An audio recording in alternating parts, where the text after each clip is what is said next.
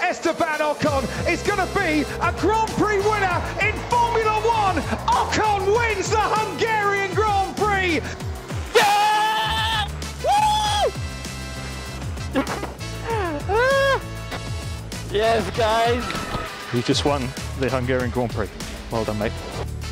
111th winner of a Grand Prix. What do you feel like? What a moment, what a moment. It feels so good. Esteban Ocon, Grand Prix winner. Sounds good, huh? Sounds pretty good, doesn't it? How does it feel?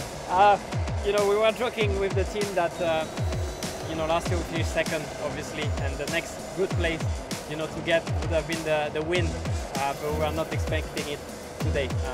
Clearly not. It's my favorite track, one of my favorite, as I always say, and to make it here, it's extra special. It's lights out and away we go. And there's Lando Norris touched, and into each other goes Valtteri Bottas and Sergio Perez. Hamilton leads. Esteban Ocon is right up there. Unlucky the first start. There were more people even unluckier than me because they had to retire to something, but I lost a lot of positions being on the outside this afternoon. So you clear the start, you get away unscathed, then you see Lewis goes round a new pit, you're in the lead. Yes. Like, what's going through your mind?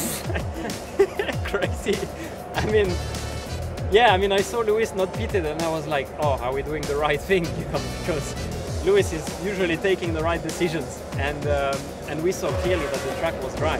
Is he going to dive into the pit lane? No, he's not, but Esteban Ocon is. Ocon's making the choice to come in for tyres, and his crew are ready for him with a medium compound tyre to come on. So Ocon from second is going to make a stop. Hamilton's going to be the only one who's going to start this race.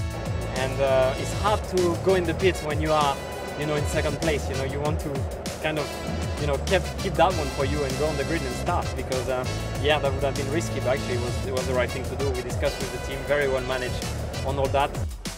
The start was just Lewis out there, and honestly we had this thought, you know, with P2, should we just take the start and, you know, just stay P2, but it was clear that the track was dry.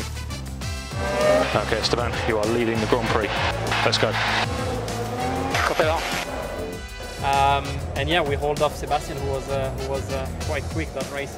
I mean, I'm completely dead energy-wise, but yeah, what a race. The race is on now to the checkered flag, and Vettel is not going to give this up because he's on warmer tyres. Ocon's looking in his mirrors, wondering where Vettel is. He's right behind him, can't find a way through at turn 4. Wow, that was closer than I would have thought. You controlled that race as if you'd done it 100 times, but I'm guessing that in your stomach, things were, you know, you were just 10.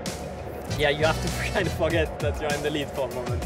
I tell you, there's a few times that my front wheel started to under-rotate, you know, I was like, you know, don't do that, because I only have a 2/10 margin, you know, over Seb. If he gets into the DRS, you know, he overtakes me. So yeah, it was quite a stressful moment, but I tell you, it's kind of easier when you're in the front. Fernando is, you know, he's just proved his class.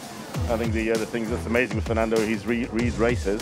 He knew he was for position, for him potentially, but he knew he was helping the team. Hamilton trying to go around the outside, here into turn 2, does brake later this time, not late enough. Alonso stays ahead, but this is going to carry on and on, because don't forget the pace advantage the Mercedes has towards turn 4. This time he's alongside, and I think they might have touched there as well. Alonso somehow is keeping Hamilton at bay. This is incredible. Was your heart in your mouth as they were getting towards turn 4 there? Yeah, but Alonso, I mean, what a brilliant defensive drive he's doing today, isn't it? Top 5 is the best result of the year for me.